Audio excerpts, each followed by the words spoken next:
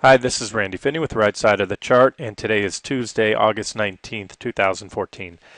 This video I wanted to do a little bit different format than I normally do. Typically, I'll cover either the U.S. equity markets, looking at different some of the broad indices, drilling down on different time frames, really digging into the charts there.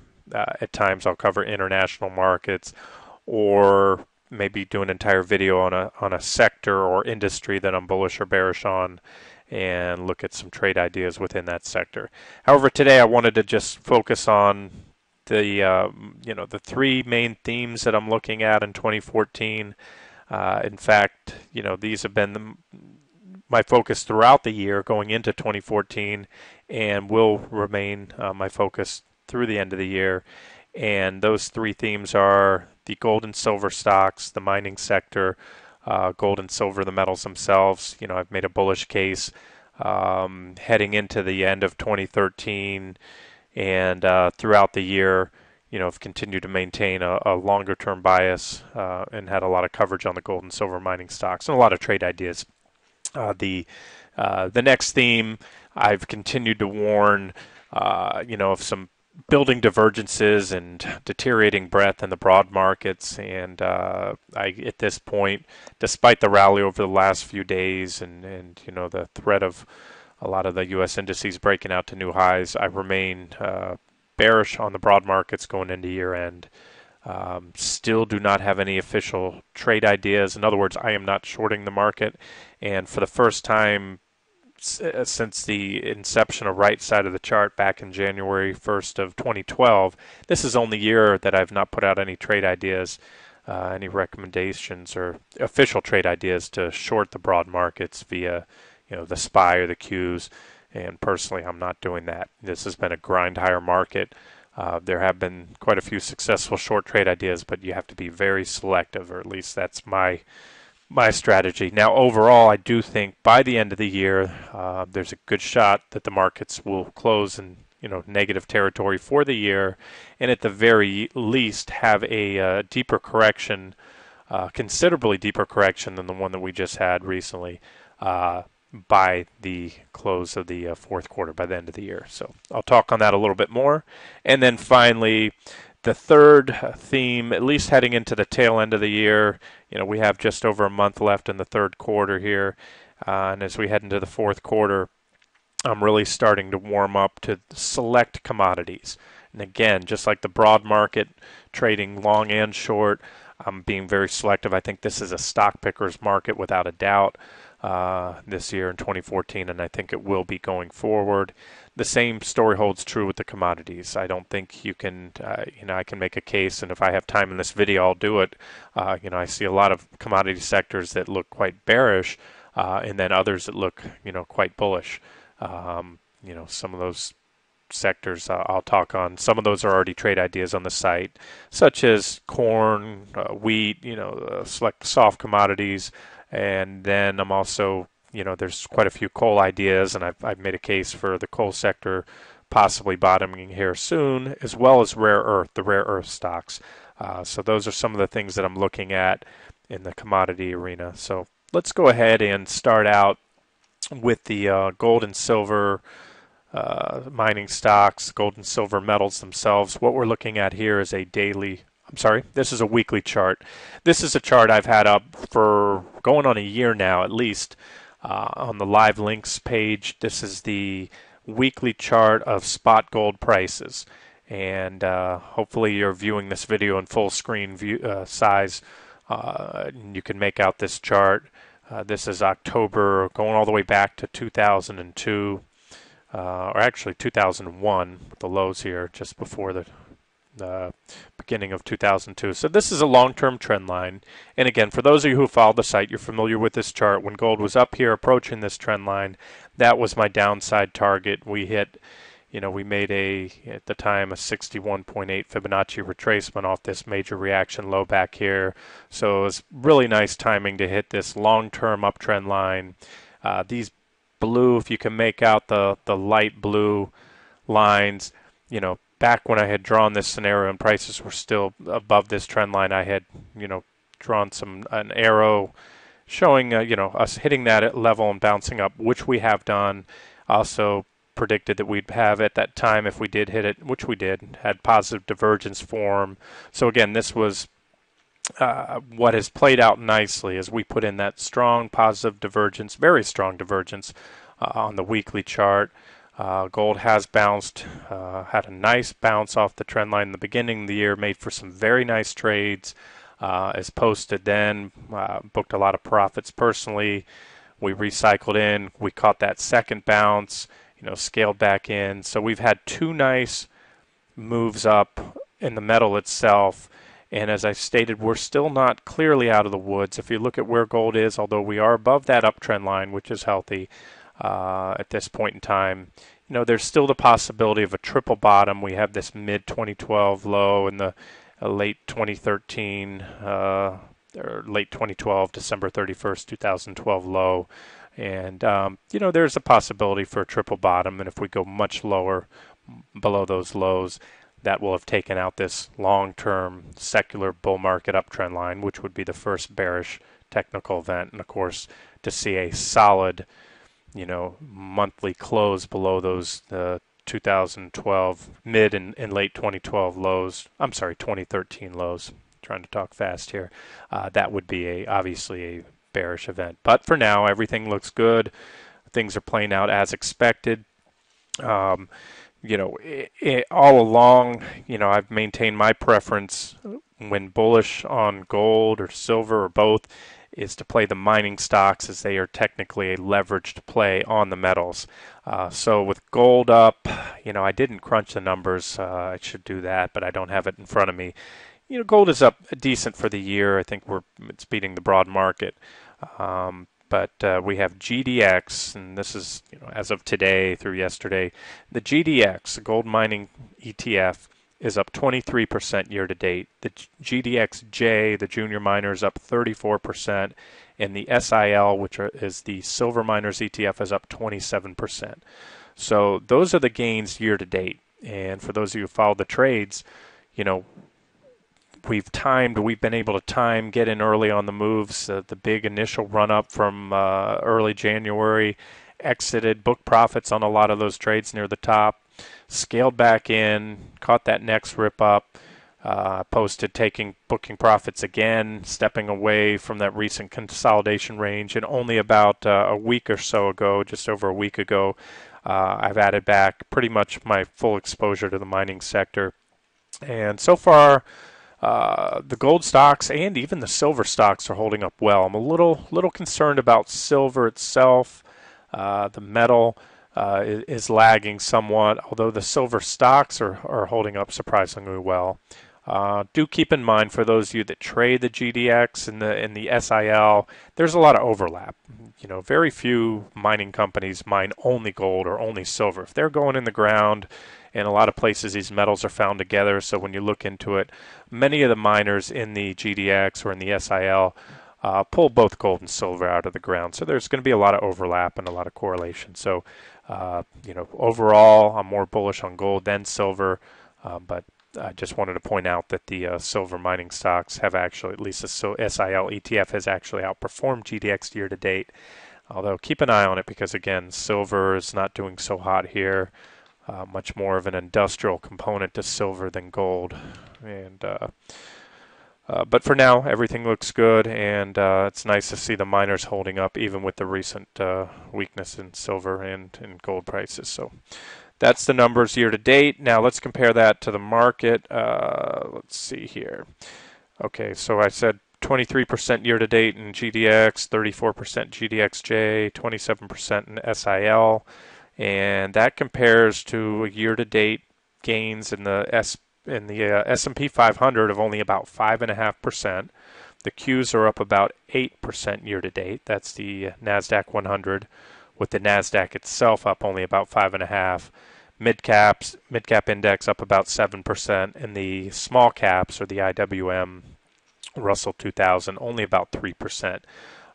So all in all, the markets, although they we have some modest gains, but we're almost, in a trader's book, in my book, that's about flat for the year, having, going into the middle August here, and with on average the broad markets being up 5%. That just goes to speak that it's been much more of a trader's market than a buy and hold market. And again, my outlook for the remainder of the year, despite the recent action over the last few days, I occasionally will turn on the TV. I try not to and pick up the papers. But a lot of people saying this is a Super Bowl market. That's all that we're going to see for that correction. And I think that was just the initial, thrust down. And I'll talk on that here. Let's go ahead and move on. This is the GDX daily chart. Lately, I've been focused a lot on the 60-minute and the 120-minute chart, and I've been posting that on the site. This is the one that's available via the live links page.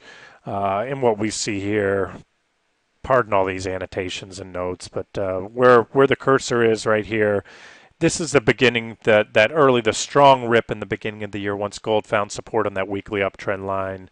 A lot of the price targets on the some of the trades. Some of the earlier price targets were hit on gold, and as I mentioned, I booked profits up around here, scaled out of those positions, scaling back in, and then catching the bulk of this rip, taking profits most recently up here, and just really sidestepping this consolidation range. As I mentioned, I had no interest in shorting the stocks, but I made a strong case for at least a pullback or consolidation, and that's what we've had, months of consolidation. However, it is nice to see the gold stocks holding up, especially in spite of the metal. If you compare that, I won't overlay it right now, but you can look at a chart of gold and especially silver, and you see some weakness in the metals.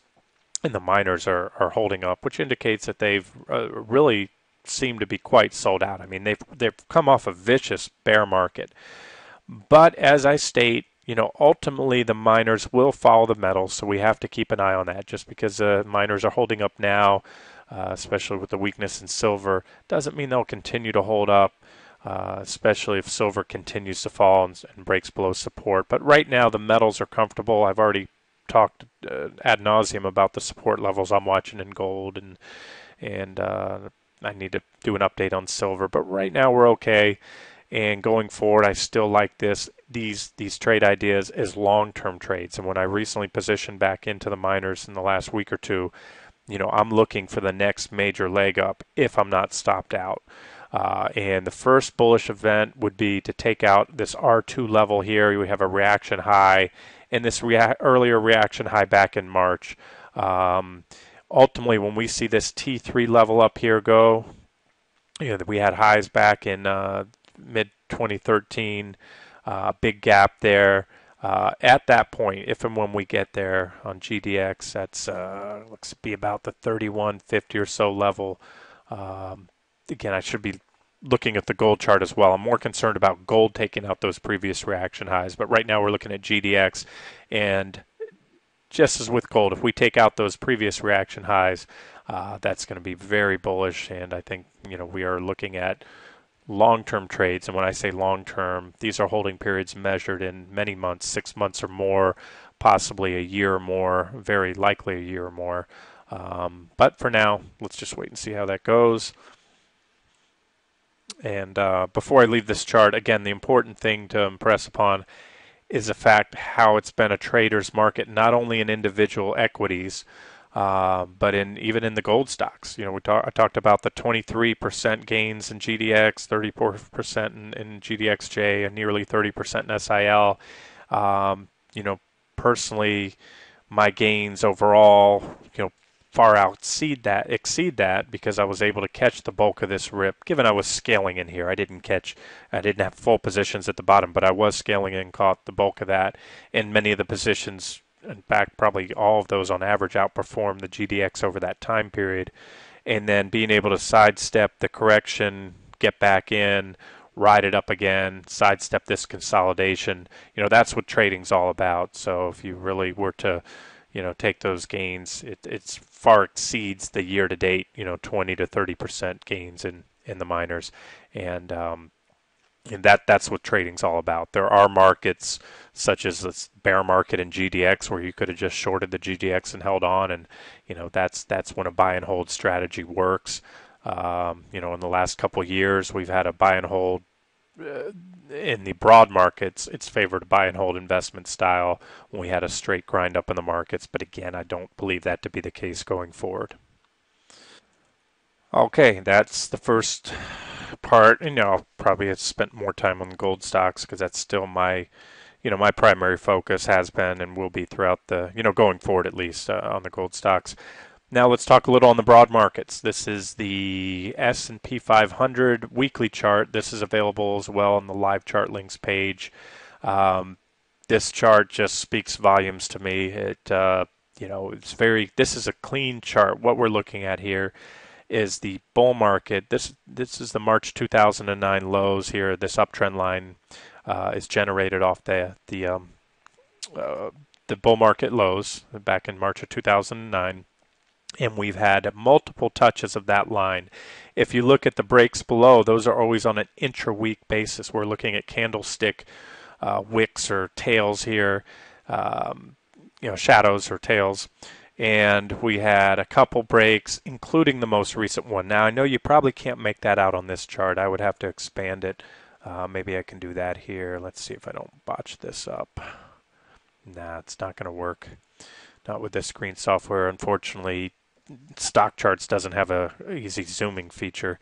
So, but if you take a look at this chart, go ahead and the live chart links page. It'll open up into a larger size, and you can scroll and pan around. This last week we had an intra-week break. I did think that break was going to have some follow through to the downside. We hit my initial targets on the 60-minute charts right at the lows and bounced from there. I pointed that out. So, the fact we bounced was by no means a surprise. I could have foreseen the possibility of breaking down and moving through, continuing lower. But so far, the positive divergences on the 60-minute chart have played out and continue to play out. What I had mentioned on this chart here, these notes say what's different this time around, early on, like all bull markets, in the beginning, the middle of the bull market, we have very strong, powerful rallies. The momentum carried prices well above this uptrend line. So we had these corrections, that approached this first one here back in 2011, I believe in the NASDAQ, we actually had a technical, a correction of over 10%. I'm sorry, it might have been a 20% correction, an actual bear market, but we had, just a healthy correction in the S&P 500, and prices had a good way to fall when we finally corrected from this divergent high. If you look up here, up top, the blue lines show negative divergence. And unless I miss something, I've included, and this chart goes all the way back to 2007, every divergent top that we've had. You can look at the RSI up top, the MACD below, and when we see on a weekly chart these multi-month divergences in every single case in the past, at least on this chart, they have played out for a very healthy correction. This one played out. This one came at the top of the last bear market, played out for the the 2007 to 2009 bear market. I should say came at the top of the last bull market. We had this divergent top back here into 2011. We had a very nice correction off the first divergent top, and as you can see here with this dashed line, we had a second follow-up divergent high. Another nice correction. These are very tradable, profitable corrections to trade. And in each time, again, we were quite a ways above the primary uptrend line. So when the correction started, by the time prices got down there, we were very oversold and prices had made a healthy correction. Now where are we at? We're over 5.5 years into an aging bull market, well into, and in some cases, depending on the time frame you're looking at, past the average duration of a bull market. And if you look at this, where prices were wedging up here, they're really hugging the uptrend line. In other words, we don't have these large rallies off it now. So, each time we're correcting from much closer levels. And sooner or later, these divergences, and look how powerful they are, they go back, for over a year in this case. And each divergence has led to a correction, as you see here. We have had these mini corrections within. sooner or later we're going to have a breakdown below this primary uptrend line. And with the number of touches, I think that line's very valid. And again, what we had this last week, we had a break below. Yes, that was a bearish technical event from a daily time frame, but as I often state, you got to look at these weekly charts. And until we have a solid weekly close, especially 2 candlestick closes below on a weekly basis, once that goes, this primary bull market uptrend line has left. Where we go from there, do we have to collapse? Not necessarily. We can go back up and back test, but it will be the first sign that the bull market is in jeopardy from a technical perspective. The first solid sign that we've had since 2009. So that's where we're at. That's the S&P 500 weekly chart. I also like to watch, this is the OEX, the S&P 100 index. The S&P 500 has the 500 largest companies in the U.S. This is the 100 largest, so sort of a variation of the bluest of blue chips within the S&P 500. And here's a very similar, as you would expect, a very similar uptrend line. These divergences mark all the divergent tops that we've had there. Here's the PPO down here. PPO is very similar to the MACD. Better suited on longer term time frames such as a weekly chart, and you can see the shaded gray area show the corrections that we've had following these divergences. So folks, nothing in technical analysis or in trading is 100%. You can look back, and obviously the more instances you can see of something playing out, the higher chance it has of playing out going forward. But this is my trading style is based largely off looking at divergent tops and bottoms, which help indicate probable trend changes. And we're looking at multi-month divergences as the S&P or the OEX in this case grinds higher, waning momentum, meaning we're hugging closer and closer to that trend line like a tired swimmer clinging to a life raft. Sooner or later, these divergences more than likely will play out. It's very rare that you don't see them play out for at least a decent correction. And this one red candlestick here, I don't know if you can make that out on your chart. That was the correction that we had just a couple weeks ago. That to me is not commensurate with the long-standing multi-month divergences. In other words, I think there's more to come. Now, whether we bounce for another week, 2-3 weeks, I think the next correction will be steep enough to take out this uptrend line, such as these prior corrections, which came off divergences that weren't even as steep, and overbought conditions that weren't as extended as these. Look at the RSI up here, the weekly RSI. Look how long it's remained above the 50 level without a dip below that. That is extreme overbought conditions, prolonged overbought conditions. This is when you get a healthy correction. When you see the RSI break down and go below there and even go on to hit the 30 level, we haven't seen that in ages. So this market is, in my opinion, like a powder keg. And I know everything seems rosy now, but when this finally breaks, I think we're going to see a pretty quick and swift correction. And these are target levels. This is the OEX. I mean, at minimum, I would expect us to go down to the 775 level, and we're around 831 right now. So that's the OEX, and we'll just have to, again, we have to wait for that confirmation for those of you that want to put a swing short on the broad markets. Now, I put up 60-minute charts all the time. Had you shorted the last correction, I had that T2 on the 60-minute chart, 120-minute chart on the SPY, which we hit almost perfectly. Positive divergences in place, so a quick trader, can trade these corrections and can go long at those at the bounces. But if you're looking to put a swing short on or looking for signs of the next bear market, you're just going to have to wait to see not only the S&P 500, but the OEX, the small caps, mid caps. You want to see all of these, or at least the majority of these trend lines break. And I first would look at the S&P 500 because it is one of the, obviously the leading index. You want to watch the QQQs. And then the secondary or tertiary indexes like the mid caps and small caps, etc. Here's a chart I've put up in the past a couple times in the past few months. This is the OEX from a long-term perspective. Now we're going all the way back. This chart starts back in 1994, And what it shows us are the last three primary cyclical bull markets. So we had again, check the notes on this. I talked about there was a deer market leading up to 1995. So this was actually its own separate bull market. A deer market is when prices pretty much trade sideways for years. It's not a bull market, not a bear market.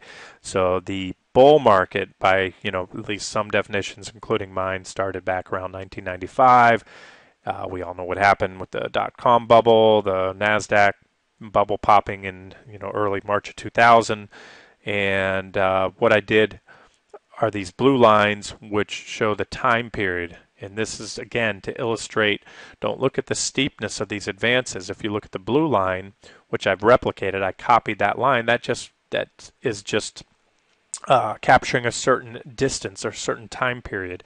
And I went from the beginning of each bull market, or the end of the bear market, I should say, the preceding bear market. And these dotted lines just follow that horizontal line that I put up. And you can see here we're just past the duration, the average duration, or the actual duration of the last two bull markets. Now, I think I added in the last notes on this chart. Did I expect it to play out right on that line? Absolutely not. What would the odds be of it playing out, within a few days of the last two bear markets? So I figured we either fall short or go a little past there. And who knows? Maybe we go 6 months, maybe a year. But again, trading is all about probabilities, and everything works in cycles. And this is, the business cycle is no different. Everybody gives the Fed 110% credit for this bull market. I don't. I personally think that the markets work in cycles. We had, had a correction, and sure, there was a overreaction, a very swift bear market that we went through with the financial crisis, and a recession. But that's normal part of the business cycle. And then we have economic expansions, which are going to follow a recession. So whether we had a Fed or not, I can guarantee you there would have been an expansion. The world would not have come to an end at this point. Yes, the Fed's printing money. Yes, that can distort the technical somewhat. But at the end of the day, this is the business cycle. We've been in an expansion now in a bull market for over 5.5 years. And sooner or later that will come to an end.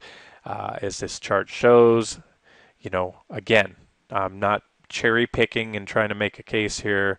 There are a few divergences. I didn't mark every one here. There's a divergence right there. But what I did show is at that 5.5 year mark, what they all had in common were both these overbought conditions, the RSI up here and overbought levels, a declining RSI, in other words, divergence. We had these downtrend lines drawn here, the blue downtrend lines on the RSI making lower lows, as well as the PPO making lower lows, i.e. negative divergence leading up to that point.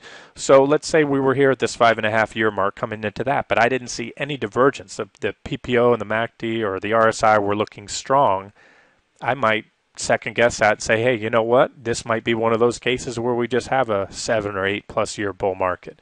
But unfortunately, that's not the case. Hence the reason for my caution in the broad markets, especially going into year end. Okay, and just wrapping up the broad markets, as I said, I'm not going to dig into all the charts, all the different time frames. We just looked at the weekly because I wanted to paint a bigger picture. And, again, make clear that, so far this year we haven't had any, long-term sell signals on the market. We've come darn close. We're right there.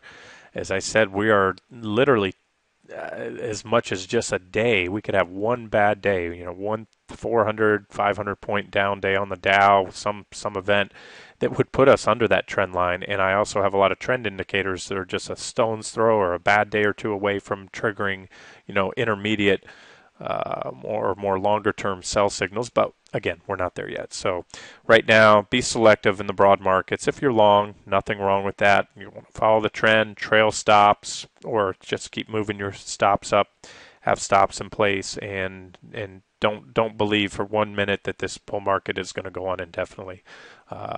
So just keep an eye out that.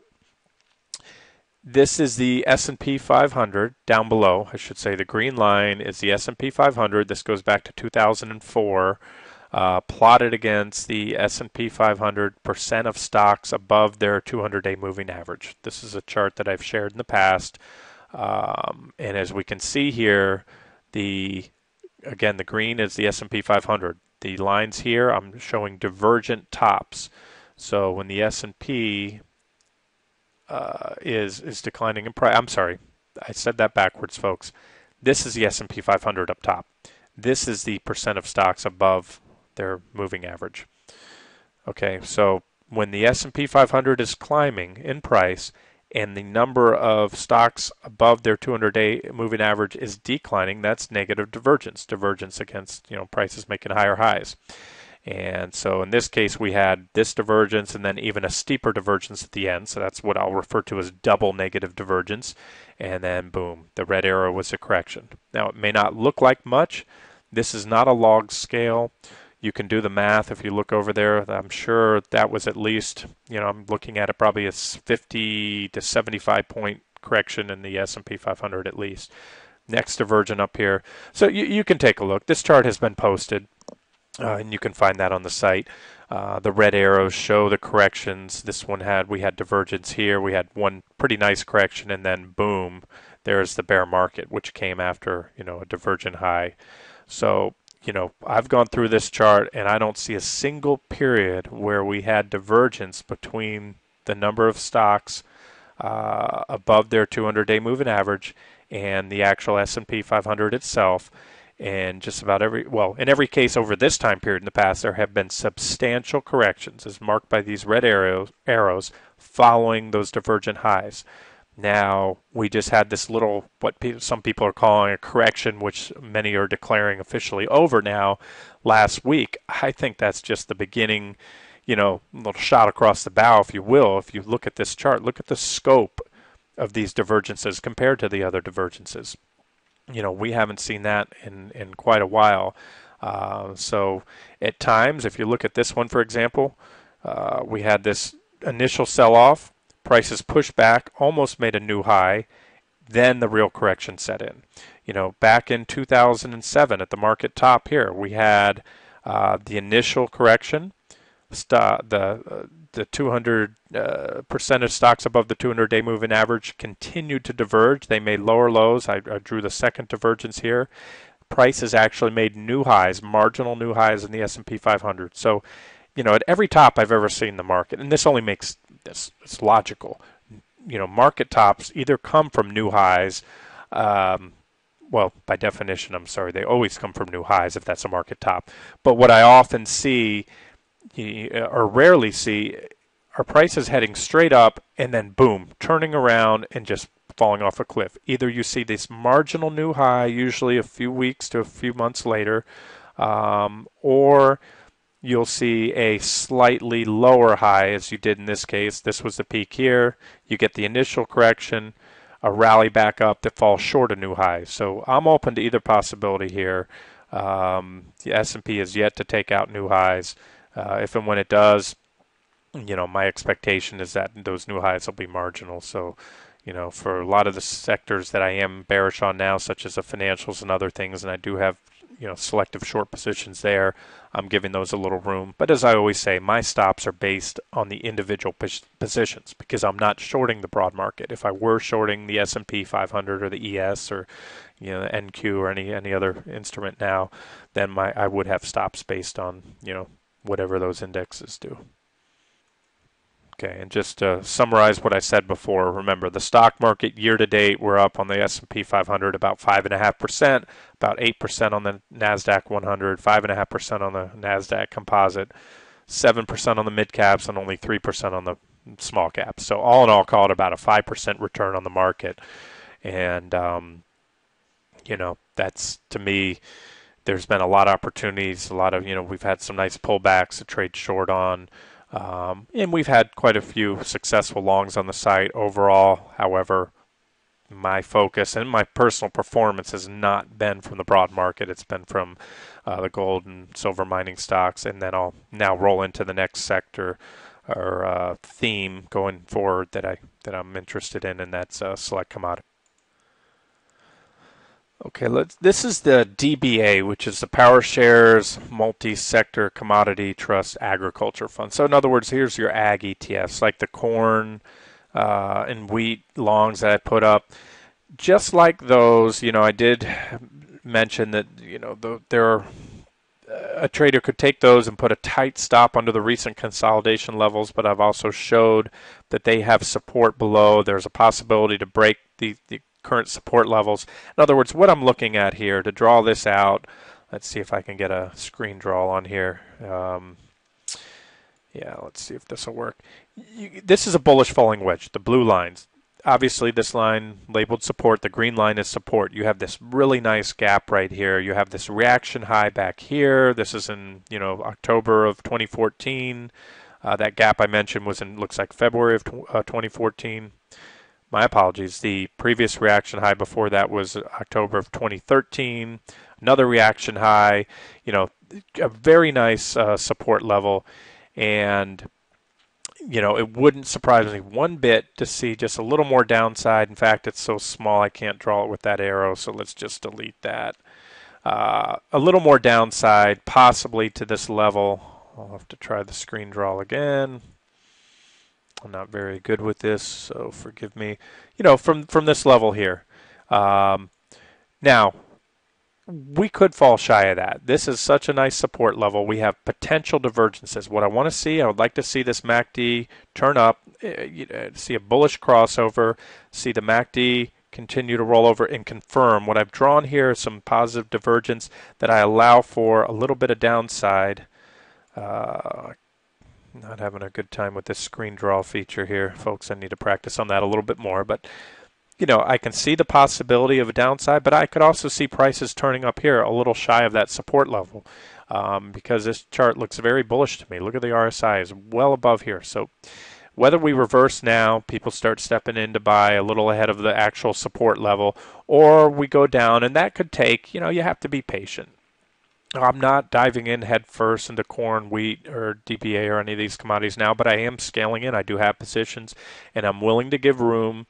And this is one of those cases where I'll scale in as prices go lower. Some traders refuse to average down on a position. That's fine. I understand that. But if it's part of my trading plan to start getting in because I do see some bullish potential, I'll start scaling in early. Now, I won't be adding below that support level. I might hold the positions a little more. I'll have a stop somewhere below there, maybe that gap. And again, we're looking at DBA. Now, I don't own DBA yet. This is something I'm looking at in the future. And I may start taking some positions, but that's what I'm looking at. We can reverse at any time. We may have to work down over the next few weeks, even the next few months within this bullish wedge, but I'd rather be scaling in towards the bottom of this wedge just above support versus waiting for prices to find support and then break out. I think this is the better, more well-defined risk reward because we have both the bottom of the bullish falling wedge. We already have divergences, positive divergences building. And I think we can get in here at the bottom of the wedge. Of course, the next buy trigger would be on a solid breakout above that wedge should prices find support here or just below. Remember, we have this gap right here to look at. So that's DBA. And again, that's a broad-based ag commodity. Okay, this is corn, and this is the actual spot price of corn. This is on the stock charts. When you see the dollar sign here, these are the end-of-day spot prices. On the site, the official trade idea, because more people, will have access to ETFs, probably are more comfortable instead of trading corn futures, which is always an option for you. I put on the corn ETF as the trade idea. And on here, and this, again, I believe I have a live link to this chart, I show two scenarios. I see the bullish divergences, just like on the DBA. I see these bullish divergences setting up. I see that MACD line starting to curl up there. I'm sorry, this is a PPO because we're looking at a weekly chart, so I have a PPO. So I can see some downside. And again, being at a weekly chart, if we do hit this scenario, which I'd give equal odds. I have two green arrows. The first green arrow shows a bounce from around current levels, and that's why I had the corn trade as an active long. It's also still a setup. And I can just as easily see prices coming down here to this support level. a little below S1, and then bouncing. That would have, we'd have this continued divergence. We'd have the MACD come down a little bit more, and then the MACD turn up. We have the RSI right now at extreme oversold levels, rarely seen oversold levels. So that would, of course, go up as well, and prices moving up. R1, again, correlate this chart. If you're trading the corn ETF, you want to watch both charts. This is an end-of-day chart, and my official price targets and exits will be based off the corn ETF, and I'll keep that one posted. So R1 is the first resistance zone, R2 is the second resistance zone, and more than likely that's where I'd see prices going up. We have this is a really nice resistance area. We have a gap back here, a gap over here, quite a few reactions. So over time, what I see is corn bottoming around the 350 area, give or take. We're at 370 right now, and ultimately working its way up, to the maybe the 550 area over time. This is wheat daily chart. Again, spot wheat prices on the actual trade idea. We're using the ETF symbol WEAT. And I showed this bullish falling wedge breakout. We had that nice initial rip. You can see the resistance right here. It's not drawn on this chart, but if I were to put a horizontal line, you can see a lot of reactions right there. We hit that resistance, but so far we've made a higher low. And remember, this was coming off positive divergence here. We had positive divergence on the MACD. Really what I call flat line divergence. There's a flat equal lows on the RSI against prices making lower lows. And so far, we've made a higher low. And obviously, this would be a key level. So if we can see wheat, power up, maybe a little reaction, pull back there, and then bust on through that 570 level, that would be bullish. On the weekly chart, let's see if I can access that real quick. I have my concerns because I have this support zone that we're just below right now. I don't see positive divergence on the PPO, although we almost have flatline divergence. A little bit of divergence here. We have a slightly higher low on the RSI on the weekly frame, so that is divergence there. The next key support zone on wheat is all the way down below 400, so we'll keep an eye on these.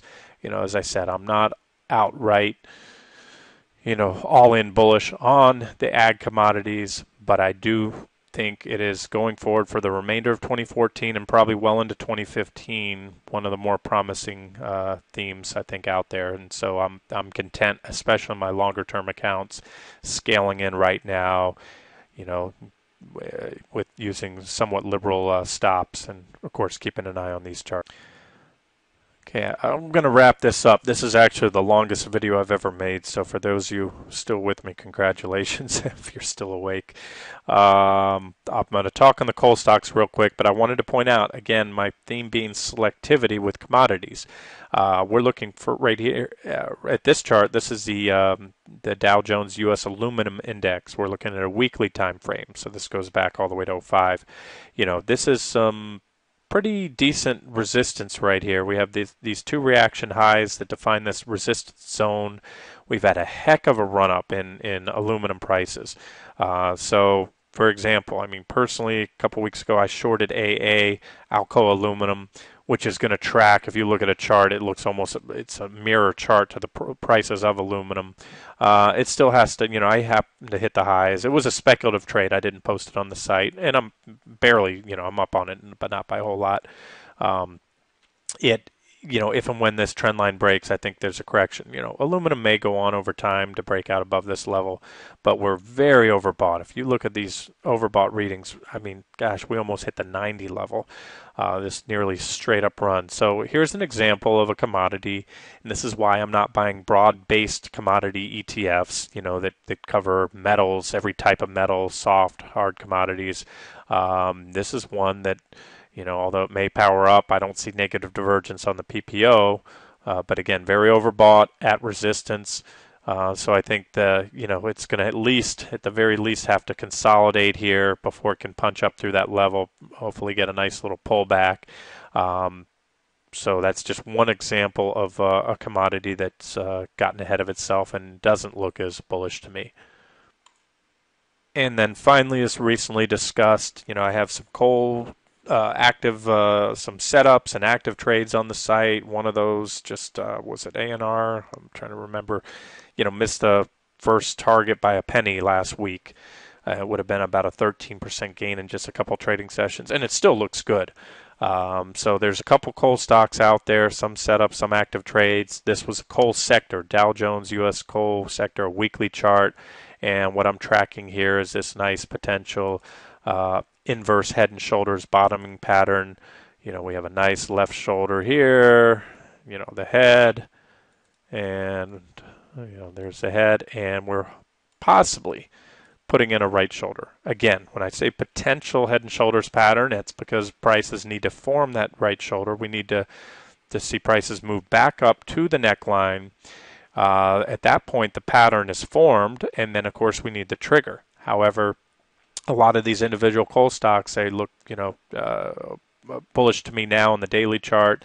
I own a few of these already, and I don't mind, as I often will on a pattern like this, starting positions here. And I wouldn't take it solely off of potential head and shoulders pattern. Again, I'm looking at the daily chart, and I'm looking at individual coal names because the coal sector, there's different types of coal. There's different types of stocks that fall under the coal sector. Some are railroad stocks that just their primary source of revenue is shipping coal across rail lines. And then there's, all different types. And, some of them are U.S. coal companies, and I have some that are overseas. So, again, there's a whole array of charts, some bearish, some bullish in the sector, but one to watch.